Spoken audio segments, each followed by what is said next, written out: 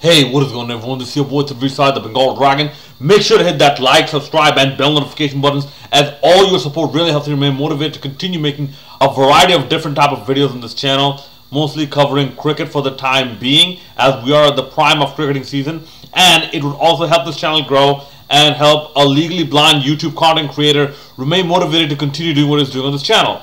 Now, yeah, it's not going to get better than this. I'm sorry. I'm talking about the second ODI between Bangladesh and Zimbabwe. If Bangladesh are not trying, I'm not even going to bother making the bed. Even making the bed, I'm like, yeah, whatever. I'm just going to sit in front of the camera, scream into the awful camera microphone, and give you my review, you know, based on the audio commentary and the highlights. Okay? Believe me, I wanted to do a video where, like, you can only see the top part of my head. Because apparently Bangladesh, that's what they love to do. They love keeping it short. Okay, so I'll have a very short angle at which I'm looking at the camera. Okay, once again, the batting didn't let us down. The batting was alright. 290 for 3, 290 for 9. Like, yeah, we fell a few runs short, but it didn't matter. It didn't matter. Okay, yeah, Afif was saying, maybe he should be batting instead of Nazmul Hussain tomorrow up the order. What else? Mahmudullah, I'm not blaming him for his 80 ball 84. Okay. Overall, Zimbabwe bowled better. Okay. Zimbabwe bowled better with their 5 changes. Zimbabwe bowled better.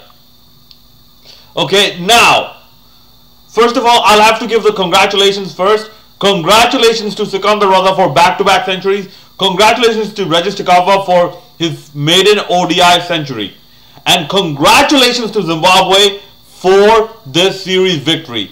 Okay? I really, and I'm not kidding, I really hope Zimbabwe cricket prospers from this point, because we need teams like Zimbabwe to prosper for the overall health of world cricket to improve.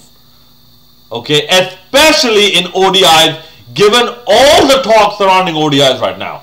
Okay, so that's the fame part of the review. Okay, couldn't be happier for Zimbabwe, because I always thought that they had the potential, and they somehow didn't deliver. Like, you had people like Vusi Zibanda, he fell off. Charles Coventry, he fell off after scoring 194. Okay, Brian Vittori, he fell off. Yes, I remember those names. Okay, Prosper bowling action and whatnot.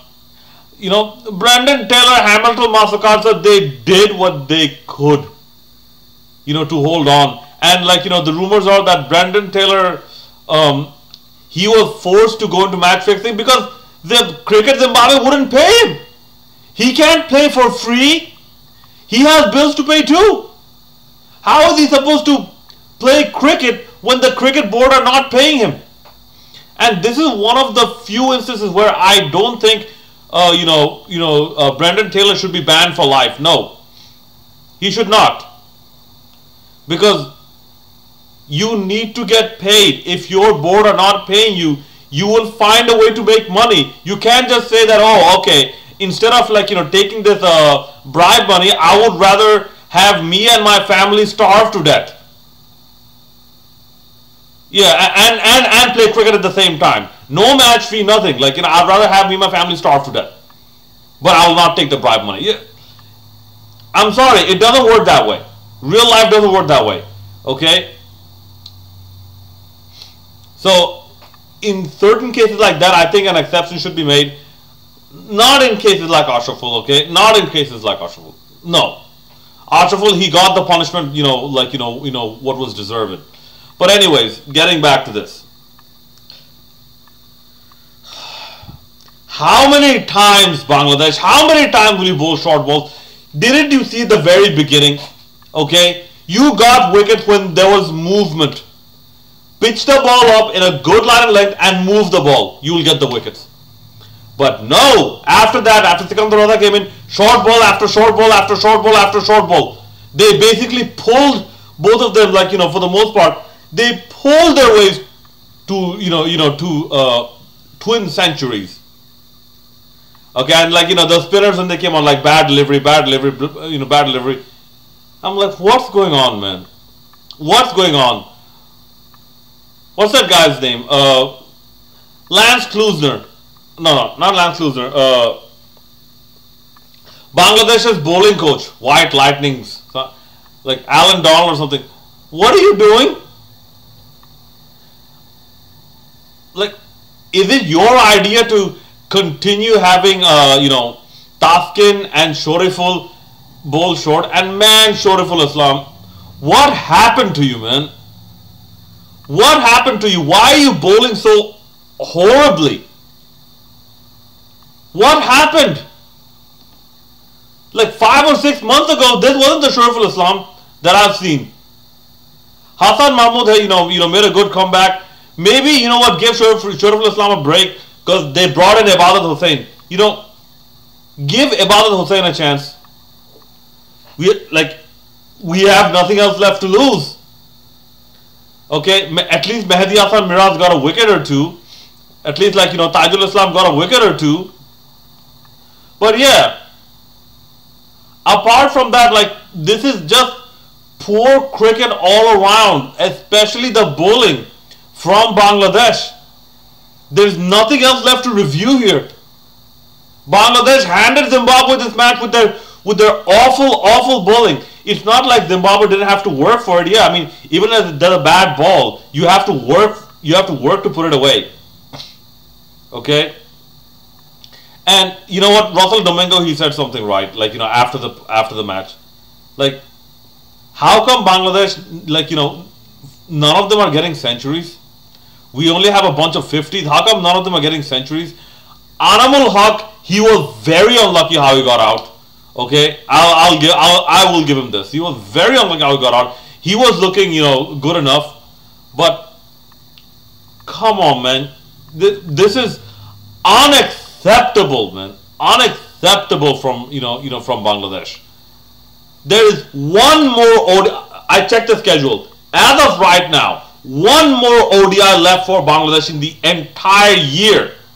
After this, Tamim Iqbal goes into vacation mode. Okay, if he doesn't decide to come back in T20s.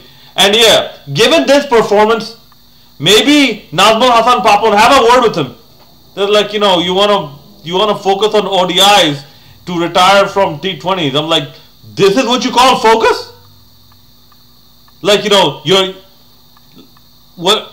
In 2 matches, you are not the highest scoring batter.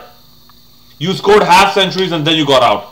You call this improving your focus on ODIs after retiring from T20s? Yeah, maybe Nazmul Hasan Papon have a word with him. If you think the players are not bigger than the board, yeah, now is the time. Have the board flex their muscles. Have the board flex their muscles and say okay, we've given you too much leeway. Okay, we've given you too much leeway. Even if you're the captain, doesn't mean you're gonna get away with it. Because honestly, this is beyond shameful for Bangladesh. Because listen, had they won by, let's say, a wicket or 2 wickets or even 3 wickets, that would have been a bit more acceptable. But the way they lost the match, with their awful bowling, okay, that is, I have no other words to say except shame on Bangladesh. Shame on Bangladesh. One more ODI left on the 10th. 3-0 is imminent. Ladies and gentlemen, 3-0 is imminent. And Tamim Iqbal is on the verge of perhaps being one of the first captains in perhaps close to 20 years to be whitewashed by Zimbabwe. Okay, shame on Bangladesh for this performance.